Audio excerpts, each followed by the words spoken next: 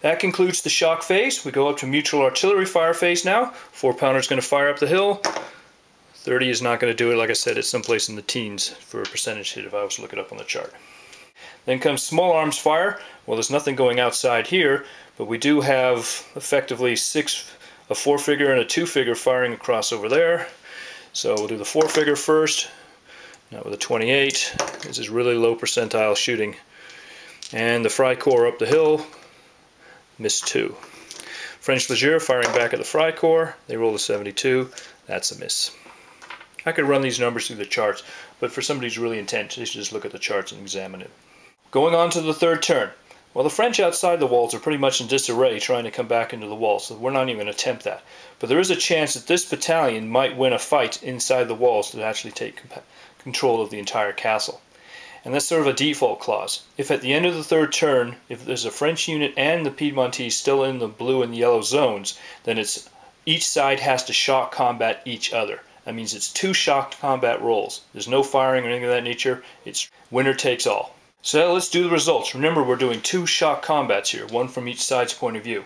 So to survive and stay in the castle, you have to have or win effectively both fights. Well, we've got French here. We'll start them off. They've got 7 figures, so they've lost a figure, plus the general. And there's no modifiers here for terrain or anything of that nature. This is considered open ground. So we've got a natural 7, lost a figure is a 6, general makes them a 7. The best Piedmontese defense is going to be this unit here, but the French are considered attacking everybody in this position here. So it's going to be an 8, disordered is a 6, officer is a 7. So it's a 7 to a 7, 100% fight, dead even. This is from the French's point of view. They roll a 4, dead even fight, it's DR for the defender.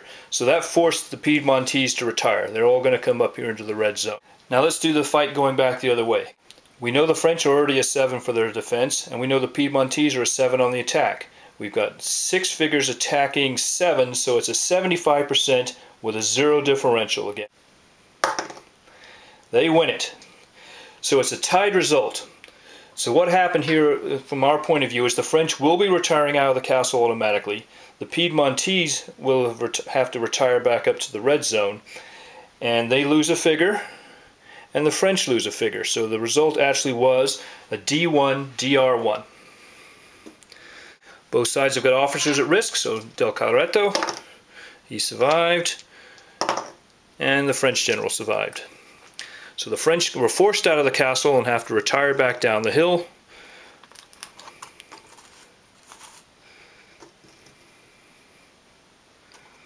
There's a morale disordered unit.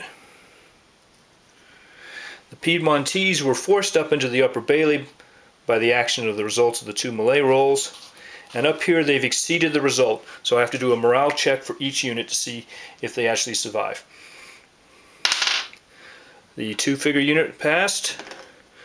The regular grenadiers rolled an 8, so they passed. And the Freikorps rolled a 3, so they passed. So everybody passed, so there's no additional losses here. But I'm going to have to, since this is the end of the 3rd turn of the 2nd assault segment, and there's no Frenchmen in the castle, the Piedmontese automatically get to come back and redeploy in the original zones.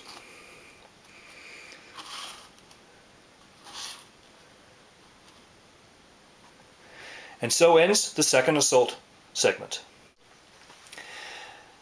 Now before I continue and start with the 3rd assault segment, there's one thing I do have to remember to do.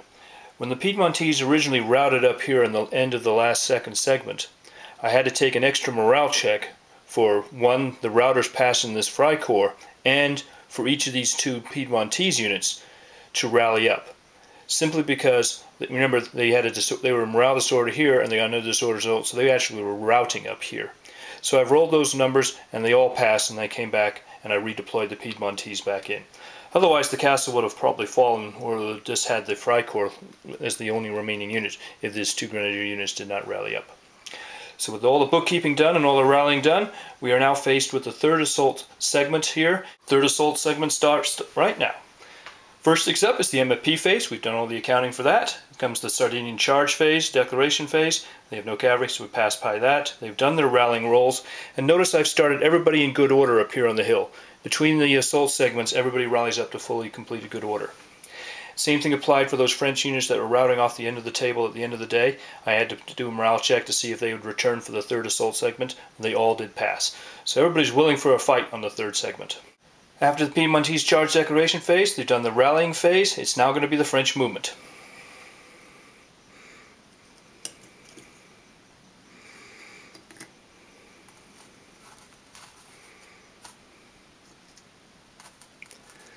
This is going to be the grand assault.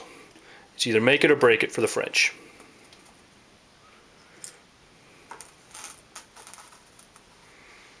I've concluded the French movement phase, and as you can see, they're really going in for it. They've only left basically a couple of the weaker battalions from the prior assaults in the background, because they obviously are much weaker in style and size. So let's see what happens. French movement is done. Now comes the command phase. Del Caloretto is going to attach himself to the Freikorps because he hopes his grenadiers can do their own job at the same time. As you can see, there's now 3 French generals involved, including Jobert, Barnier, and Crayenne. You should know by now what the next segment is after the French movement. It's the command phase. So all the generals have been attached to the 3 different columns coming in, and I attached Del Caloretto to the Freikorps. That being said, what we now have is the shock phase. But it's not the French shock phase, it's the Piedmontese shock phase, and they're not doing any shock at this moment because they didn't declare it in the last half of the turn. So it's going to come strict down to the mutual artillery fire phase, but the French 4-pounder is crowded out by the masses of French swirling around the castle walls. So there's no artillery fire phase. That means it brings us up to the infantry small arms fire. All the French will not be firing because they're all doing a shock modes, so it'll be coming out issuing from the Piedmontese themselves. Okay, we've got 4 figures of Freikorps. It's a 48% shot. They roll a 90. Didn't inflict any losses. We have a 3-figure Grenadier. 62. No losses. And a little 2-figure unit left over. They roll a 40-something. Didn't cause any losses. So the opening volleys from the Piedmontese didn't inflict any losses on the French coming in. This is in the mutual infantry fire or small arms fire phase of the first half of the first turn. With that done, we've now completed the first half of the first turn. Going on to the second half of the first turn. This is now when the Piedmontese are going to be making their movement phase. But first we come to the MFP phase, which we've all done. With the cavalry declaration phase, which we omit. French rally phase, as nobody needs to be rallied because they're all in good order. So it becomes actually the Piedmontese movement phase. They're going to hold pat, which brings us up to the command phase, which all the generals and everybody's attached to what they're going to be attached to, which brings us up to the shock combat phase for the French. You got a decision. Which one's going first? Well, my motto is always send in the best ones first. So we're going to start right here. Actually, yeah, we'll start with this unit. So first, the Piedmontese or the Austrian Freikorps have to roll to receive. They are a base 6. Wall gives them 2 as an 8. And Del Caloretto, being in the area, gives them a 9. And they roll a 6, so they pass. So now they're going to fire and a double effect into the French advance column. So that's a 96 percentile. We know that chart. They roll a 96 on the nose. That being said, 5% chance for the French officer. 27. Nope. And for the morale for the individual unit, they roll a cocked die. They roll a 1.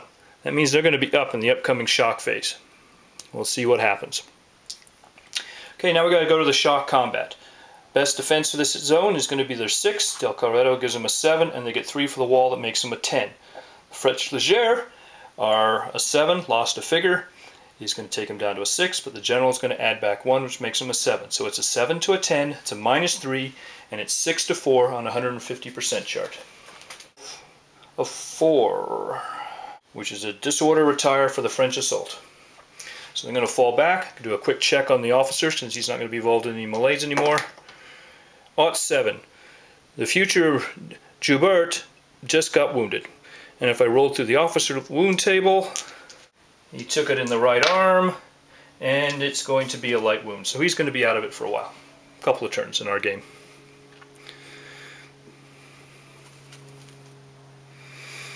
Historically, he did get wounded by somebody chucking a rock on his head.